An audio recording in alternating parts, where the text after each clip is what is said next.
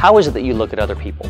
In fact, how do you think other people look at you? It's a great question to ask. In fact, it's something that we should often ponder, because does our attitude change when we see someone who may be homeless? Does our attitude change when we see someone who may be stranded alongside the road and we're like, they have tattoos, or they look a little bit different, or they have whatever it might be.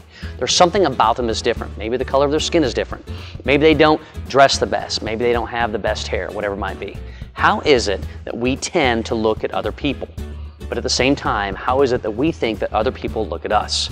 James was someone who tried to treat everyone equally, and he looked out and he saw people by their hearts and by their souls, which is something that we want to get to when it comes to our faith. He says in chapter 2, verse 4, "Have you not discriminated among yourselves and become judges with evil thoughts?"